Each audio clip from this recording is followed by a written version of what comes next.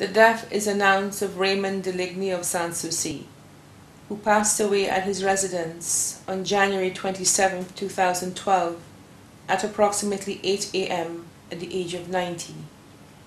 Left to mourn are his nephews, Victor Deligney of the U.S., Terry Deligney of Kappa State, Desmond Deligney and family of the U.S., William Deligney of Puerto Rico, Raphael Germain of Germain's Construction, Prefar and family of Choiseul, Boaz Deligney of Choiseul and family.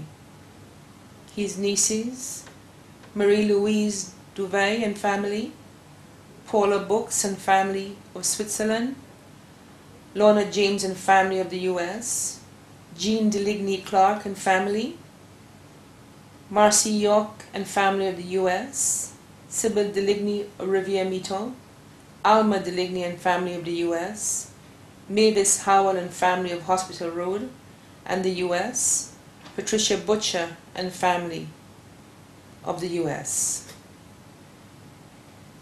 His in-laws, Rosemary Deligney and family, Patricia Deligney and family, Victoria Deligney and family of Choiseul. Cousins, Vivian Smith and family, Cletus Smith and family, Rosanna Smith and family, the Smith family, the LEC family, Jennifer Robinson of Dennery, his close friends, Mr. Cletus Hyacinth of Sanssouci, and Cornelius Lubin of the Morne.